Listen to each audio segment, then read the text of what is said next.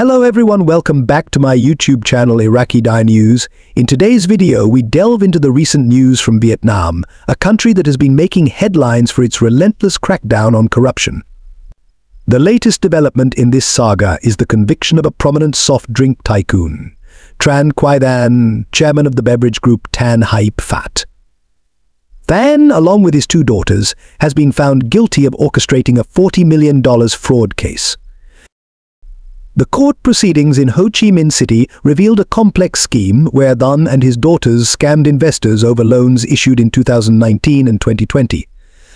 Despite the borrowers repaying the loans with interest, Than refused to return the collateral assets, citing various pretexts and claiming breaches of contract.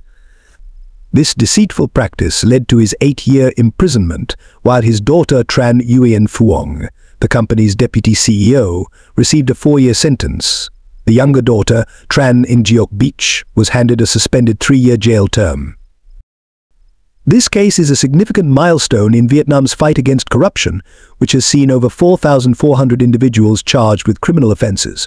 The government's campaign has not spared officials and senior business figures, signaling a strong commitment to reforming the economic landscape. Some speculate that this aggressive stance against corruption could be part of a broader strategy to enhance the value of the Vietnamese dong VND, potentially leading to economic stabilization and growth. The implications of such high-profile convictions are far-reaching. They serve as a deterrent to would-be offenders and help restore public trust in the financial system.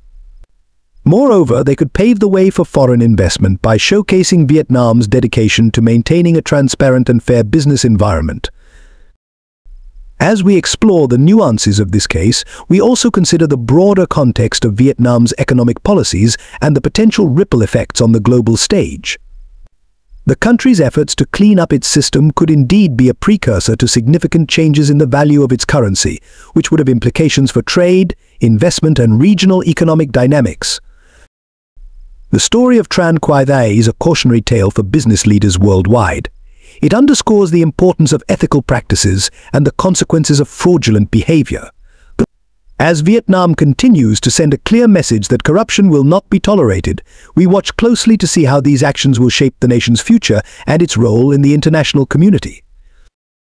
In conclusion, the sentencing of Tran Quai Than is more than just a legal verdict, it's a statement of intent from Vietnam. The country is on a mission to cleanse its system, and the effects of this mission are likely to be felt far beyond its borders. Whether this will lead to a change in the value of the VND remains to be seen, but one thing is certain: the world is watching Vietnam's bold moves against corruption with keen interest. This case is not just about the individuals involved, it's about the message it sends to the world. Vietnam is determined to establish itself as a nation with robust legal and financial systems where integrity and accountability are of utmost importance. The journey is long and the challenges are many, but with each step towards transparency and justice, Vietnam moves closer to its goal of economic prosperity and stability. Thank you for tuning in to our coverage of this pivotal moment in Vietnam's history. Stay with us as we continue to bring you the latest developments and in-depth analysis of events that shape our world. Don't forget to like, share, and subscribe for more insightful content.